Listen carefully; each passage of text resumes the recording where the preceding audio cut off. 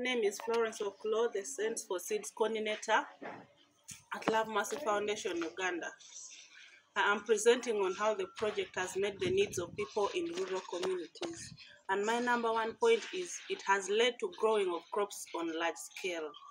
Before the Sense for Seeds project, women used to grow crops on a very small scale because they did not have a source of seeds. You find that at the growing season, seeds become very expensive for the women to afford. But with our project, we keep the seeds for them and we avail to them during the growing season. So you find that the women are given 5 kilograms of simsim and 10 kilograms of soya at the growing season. So this has made them to grow crops on a large scale. If a woman grows 5 kilograms of simsim, she can harvest up to 500 kilograms of simsim. That is when season goes well, when there are no floods and when there is no drought. Another point I'd like to present is that the Sense for Seeds project has led to availability of food in families.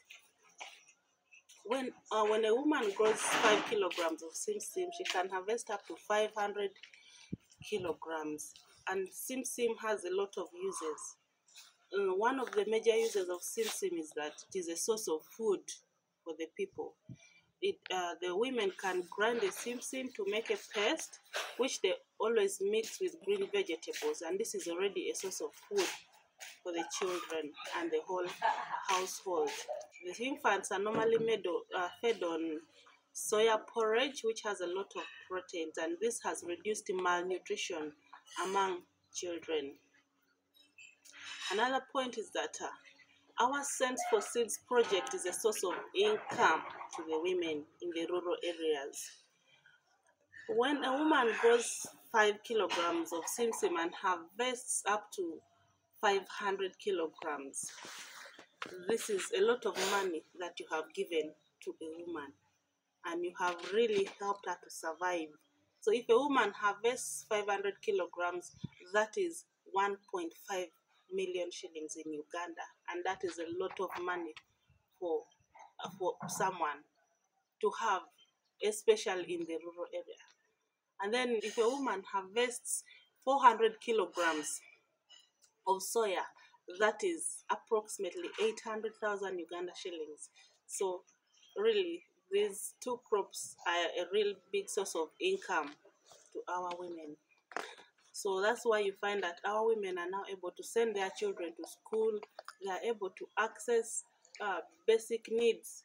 They are able to access good medical care services in times of sickness. The women are able to build permanent houses. When a woman gets soya and simsim, then she goes and grows and harvests well. That is already the source of money that has helped women nowadays to start constructing is in permanent houses to accommodate their families, and this is really very good.